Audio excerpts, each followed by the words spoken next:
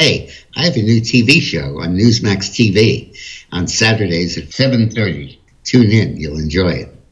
Lately, prosecutors across the country have been abusing their power and bringing prosecutions based really more on political considerations than on the actual crimes involved. The Rittenhouse case was really pretty much on the dividing line.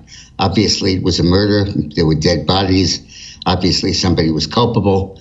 But equally obviously, it was brought as a political prosecution because of the racial and ideological lines that were drawn in the riot itself. But hopefully his acquittal will mean that there'll be fewer of these.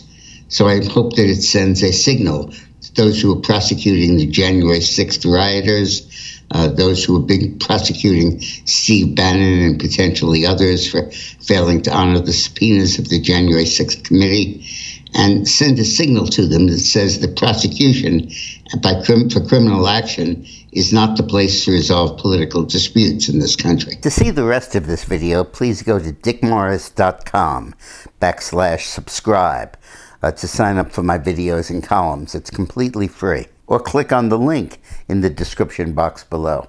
Thanks.